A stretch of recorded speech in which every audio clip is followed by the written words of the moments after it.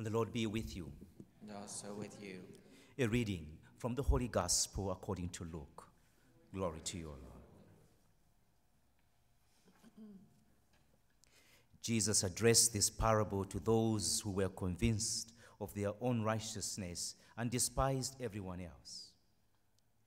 Two people went up to the temple area to pray.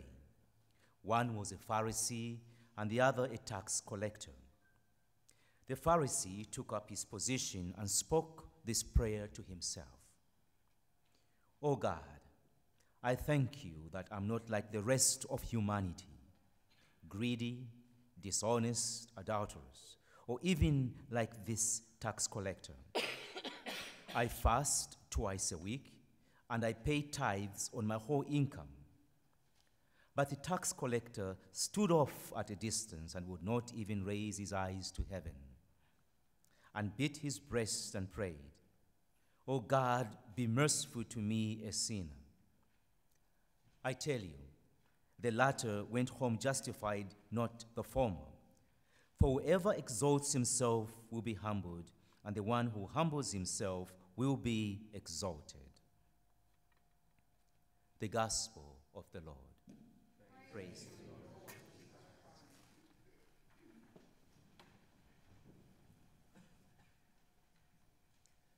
Let the church say amen. Amen, amen again. Amen.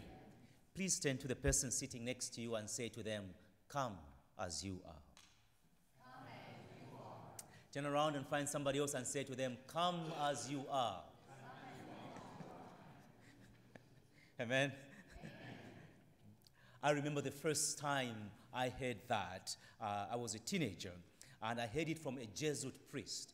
And needless to say, I was scandalized when I heard it. This was just after I had received what is often called the baptism in the Holy Spirit. And I was on fire like a zealot, on fire with the Spirit. And then I go to church, and the Jesuit priest says to us, "Come as you are." And I thought to myself, well, what's the point then? What's the point of being here if you're not called here to change? In fact, he had the whole church singing this anthem, this song that he came up with in our language. It went like, Mumbu, translated, right, in English. "Just take me as I am. Just take me as I am. Lord Jesus, Lord Jesus Christ, you died for me. Just take me as I am." And the whole church was singing and swaying, and I'm thinking, this is a scandal to the church. What about the message of conversion? What about turning from our sins? And I was not happy with him. But then he went on and he spoke about what holiness is, a position that later in life I have taken, about what makes, let's say, the nation of Israel, what makes it holy. The nation of Israel is holy not because in that nation we don't have people who sometimes do bad things. They are holy because of the way they understand themselves. They understand themselves as being called and chosen by God. So a holy person is one who views themselves as called and chosen by God, regardless of what is happening day to day. They understand themselves. Their point of departure is that they are a called and a chosen person, or a called and a chosen people. This very scandalous priest went on and he was preaching about coming just as we are. What does that mean, to come as we are? We have mentioned this in the past, that to come as we are means that we have the humility to accept the 80% of me that is good, and the courage to accept the 20% of me that is shady. Because all of us, we're not all good. There's some shadiness all around. I know it's more than 20, right? But that is a holy person, one who has the courage to look at their whole life and say, you know what, this 80% of me that is great, this is part of my sacred biography. But also this 20% of me that needs work, this also is part of my sacred biography. So one day I had the courage to approach Father, and I said to him, oh, Father, I just don't agree with that position.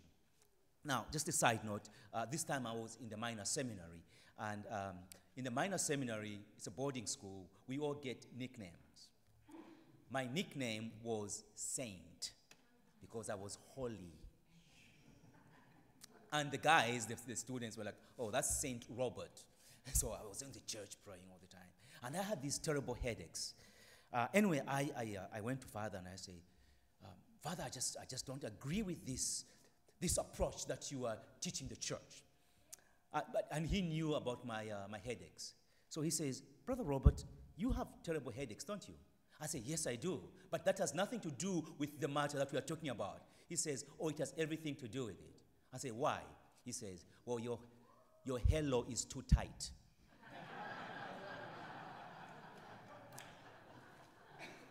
Exactly. And I was like, oh, what an insult. He says, my halo was too tight. He says, come down or loosen that halo a little bit. Maybe you're going to lose the headaches.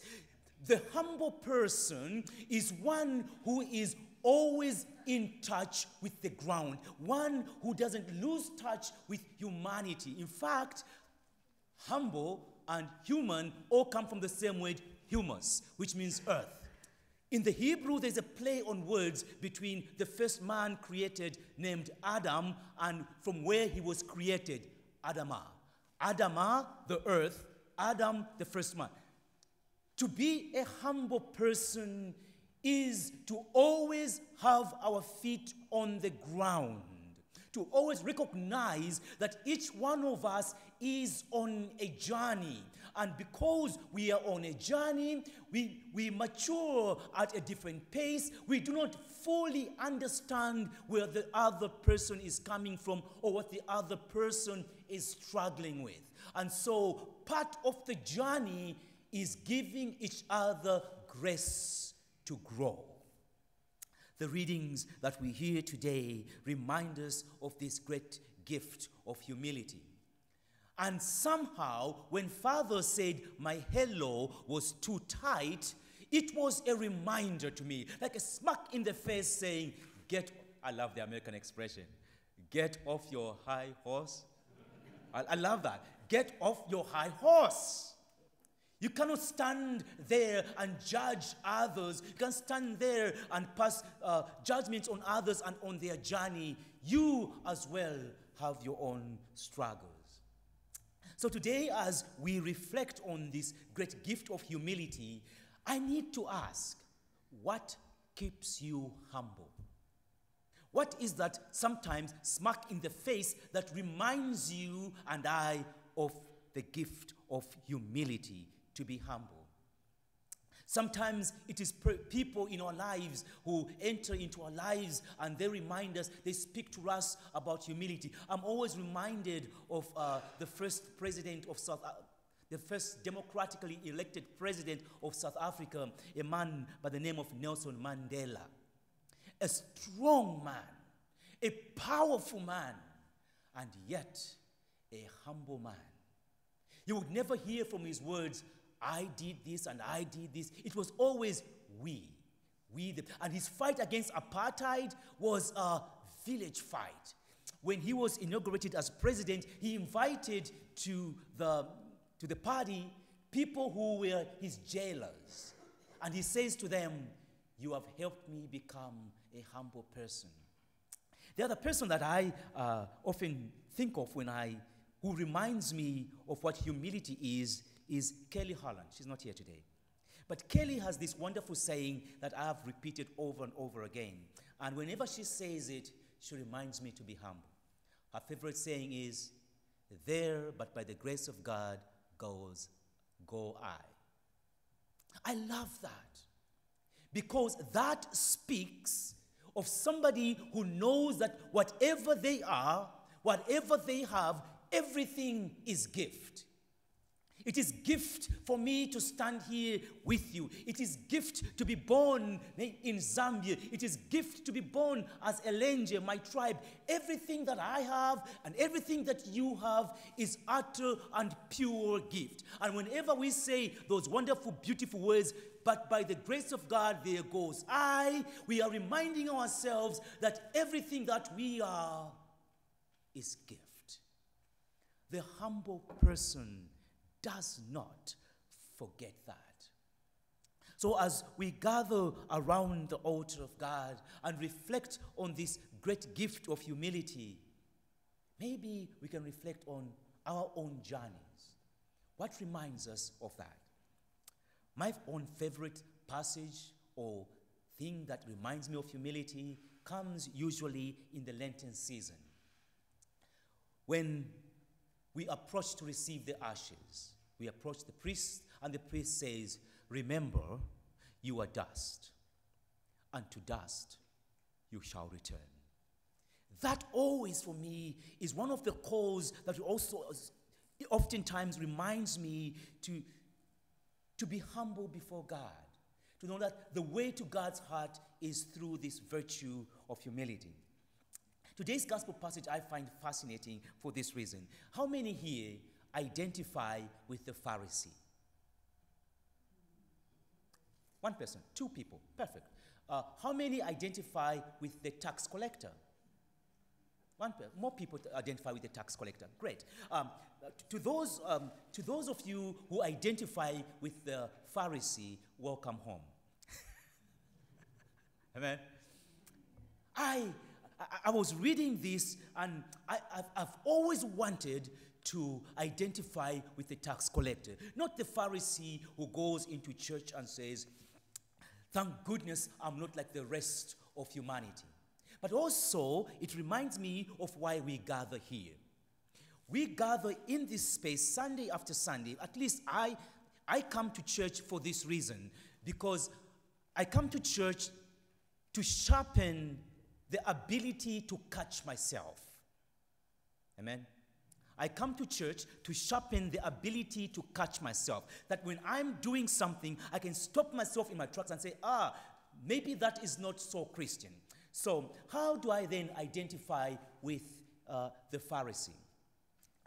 My mother has 7 children. And most of the time she lives in Zambia. It really boils my blood. Like, I get so mad with my brothers and sisters, because if anything happens back home, they are very quick to get on WhatsApp or on the phone and call me about it. Now, what am I going to do about it? I am in the United States of America. I'm like, deal with it over there. Sometimes I get so mad and I say, thank God Mama has me. Amen. That was supposed to be a joke.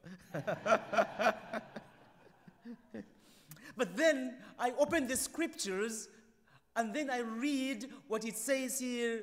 The Pharisee goes into church and says, thank goodness I'm not like the rest of them. These words are not foreign words. They are words that have been uttered in some way by myself. Amen. And the beauty of this space is that we can come into this space and say, you know, maybe it's not, this is the drama of big families. Maybe it's at work, that you are at work and you're working so hard and the others are not pulling their weight. Eh? And you say, gosh, I just wish everybody was like me. Today's scripture passages invite us maybe to concentrate only on the good that we do, and not always to look over the shoulder and say, how is so-and-so doing? It happens sometimes in my own life at Christmas time. I always want to look over the shoulder and say, am I the one who was given the best gift to Mama? But the truth of the matter is, I don't know what is going on truly in the lives of my brothers and sisters. I may think I know, but I don't. I don't know of their struggles. Today, as we reflect on this scripture passage, I'm reminded of this beautiful truth. Just be thankful to God. You have been given the ability to do what you can do. As the scripture has said to us oftentimes, do not let the right hand know what the left hand is doing. Sometimes the way to happiness is not on poking our noses in what everybody else is doing. Just do you. The scriptures is telling me, just do you. Be thankful. Be grateful. And the virtue of humility invites me not to complain, but to be thankful to God. I am in the United States of America. Amen. To be thankful to God, we have a wonderful congregation like this. To be thankful to God for all the things that God has bestowed in my life. It is because of these things that maybe God invites me to be one who supports Mama every once in a while. I once heard this story, and it was always told to us on this 30th Sunday in Ordinary Time, Year C. I never understood it. I don't understand it now, but I tell the story nonetheless. Again, by a Jesuit priest. Those Jesuits, He told this very short story. He said, he once knew a prostitute who every night before she goes to work, she would pray, Lord, help me get out of this job. And he left it there. To this day, I wonder, what's the point of that whole story?